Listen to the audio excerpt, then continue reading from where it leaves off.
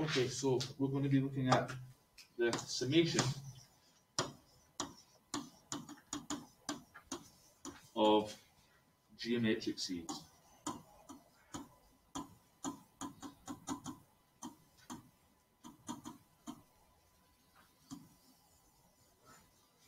Okay, so just like arithmetic sequences, you can sum them up to get an actual value up to a certain amount of terms. Same with a geometric series as well. Okay, we can do the same. So again, similar notation, we'll let Sn denote the sum of the first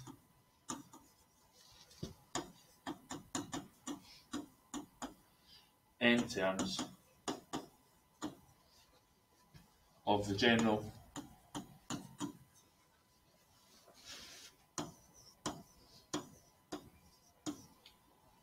geometric sequence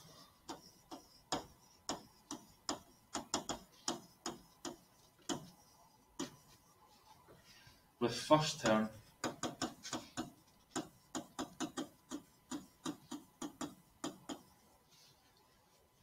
A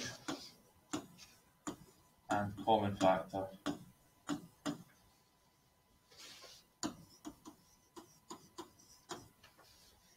R.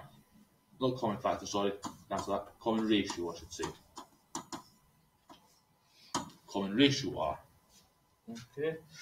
So i.e., we've got the sequence A and AR squared, and so on. Okay.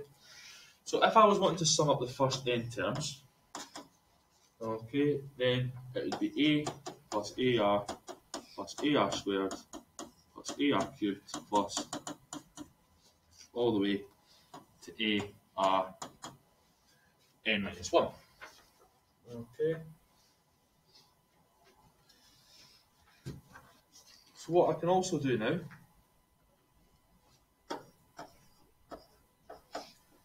if I then create a second equation where I'm multiplying every term by R, okay, so I'm going to multiply the sum by R, that means I'm multiplying everything here by R, I'm going to get AR plus AR squared plus AR cubed plus AR to the power 4 plus all the way. Because I've multiplied that by R, it would then take me to A to the power Rn. Okay, A times R to the power n. So what that allows me to do, if I subtract, okay, so if I subtract S of n minus Rs of n, what that would leave me is the only term that would stay standard and left in the first sequence would be A, and I would be taking off A to the power Rn, as that's the only term that's left standing once I do the take away. Okay. So therefore, if I take a common factor out on both sides, so that's 1 minus R on the left hand side, if I take Sn out, and again if I take the A out, I'm left with 1 minus R to the power n. Okay.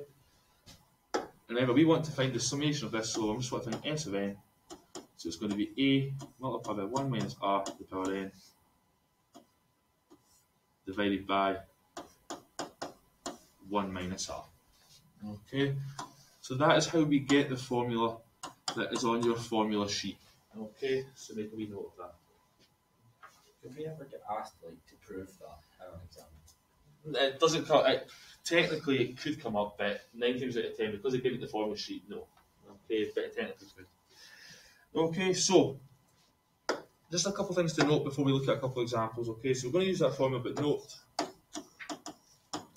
if R equals 1, okay, which isn't a very exciting sequence if you think about what that would mean, then what it means is that U1 would equal A, also U2 would equal A, because nothing changed when you multiply it, and so on.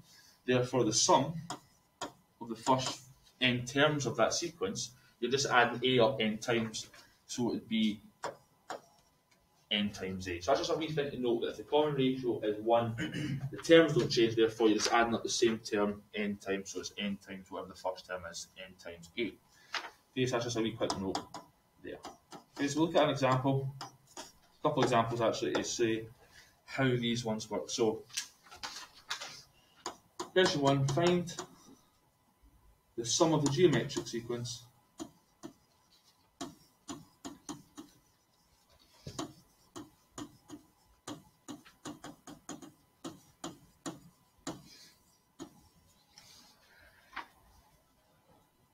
six, 12, 24, 28, 48 I should say, all the way up to the value 49,152. Okay, so that's a geometric series there, sequence there, and our job is to work out the summation of all those terms in that sequence. Okay, so again, from the initial sequence we've got, we know that the first value, so this is the solution. A is our first term, which is 6. R is the ratio, so that is me multiplying everything by 2 to get to the next term, so we can spot that quite quickly. Okay. What we want to work out is what term in the sequence was 49,152. We want to know the value of n that takes me there, so that's what I'm going to have to work out. So again, I know from starting off point in a geometric sequence, the general term looks like u of n equals a times r to the power n minus 1. Okay, so we know the last term was 49,152. That's going to equal a, which is 6, multiplied by 2 to the power n minus 1. Okay, so we've got that there.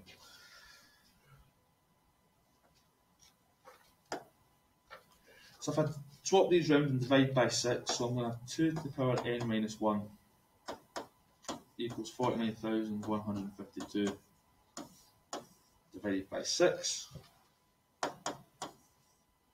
which would give me the value 8,192.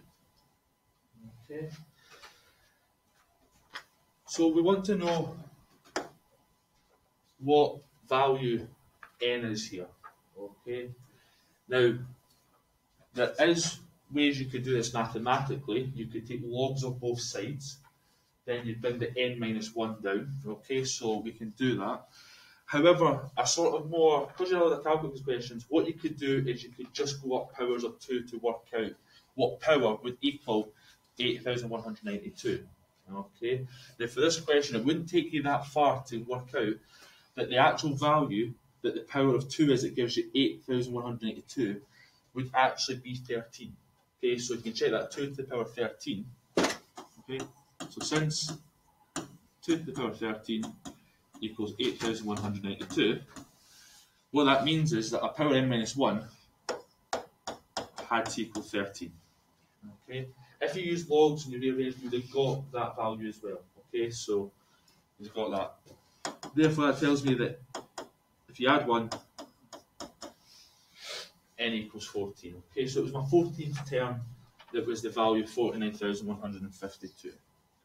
Okay, so let's work out the summation of that. So using our formula sheet, it's a to the power 1 minus r to the power n divided by 1 minus r. Okay, so therefore the sum of the first 14 terms for the sequence, a is 6, it's going to multiply 1 minus 2 to the power n, which is 14, divided by 1 minus 2, which is there. Okay, if you do that into your calculator, you should get 98,298. Okay, you can check that in your calculators. That's what the sum of the first 14 terms of that sequence would be. Okay, you okay with that one? Yeah, any questions? So again, it depends on the values here, but because it's going to always, well, it depends what your ratio is also here, but logs could have solved us that in a much more mathematical way, but also, just because we wanted to find the value here, just go up the powers of 2 in this case, and then you would have found it relatively quickly, okay? It doesn't take long for the powers to get quite at all.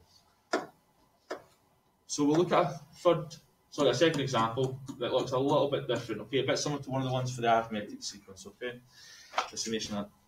So, example 2, for the geometric series,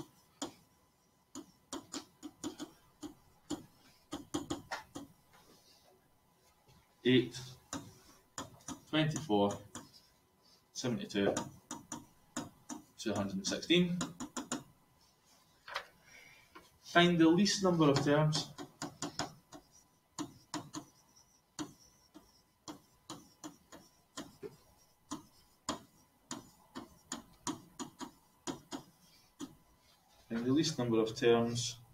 which must be taken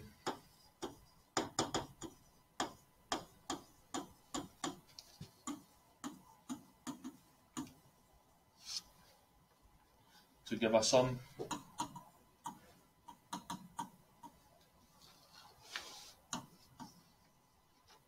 exceeding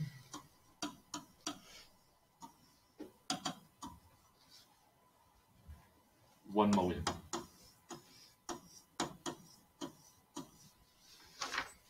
Okay, so that's what I want to find the least amount of terms that would require us in that geometric series if we added them all up, summation them all up, to exceed the value of 1 million. Okay, so that's what this question is. So remember there was one version like that in the arithmetic one we've seen as well. I think it was up to 10,000, I think. So from a series, so this is the solution. The good thing is we are given a first term, so we know A is 8. And we know the ratio, well, it's actually quite easy again to spot that 8 times by 3 would take it up to 24. So the ratio here is 3. Okay. So if I go into my formula for the summation, so the sum would be A of 1 minus r to the n 1 minus r. Okay, so that's my formula. If I put in the data for this, so A is 8, 1 minus 3 to the power n, 1 minus 3 there. Okay. Now I can tidy this up because that's going to give me 8 bracket 1 minus 3 to the n. That's going to give me negative 2 on the bottom. Okay, 1 minus 3 is negative 2. Therefore, that gives me, if I divide 8 by negative 2, that's negative 4, 1 minus 3 to the n.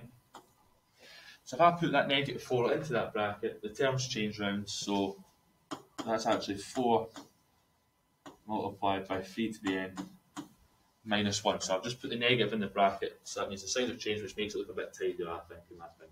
Okay, so we'll work for that. So I want to know what value of n would exceed 10,000, okay? So that's what I'm going to work out. So I'm working out when does 4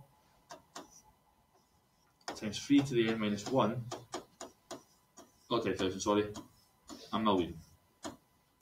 Okay, so let's work out what value of n would give me that there.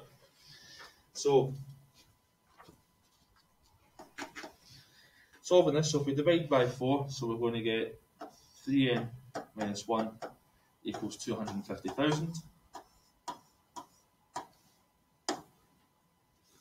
Okay, add the 1, so 3 to the n is 250,000 and 1. Okay, so again, a bit like what we do here, we could use logs to solve. Okay, that would give us value n. Or what we could do is we could find two values of n here that would give us both sides of the number, and then we can work out which one we would need. Okay, so for example, if you've done just the power way, going up to powers of 3, so 3 to the power 11 is 177,147. Okay, so that's what the value of 3 to the power 11 is, which we know is less than 250,001. Okay, but if I go up to my next power, 3 to the power 12, that equals 531,441, which we know is greater than 250,001. So in other words, what that says is, in order for us to reach the value here, we had to go up to the 12th term. The 11th term couldn't take us up that value that far. Okay, so therefore we would need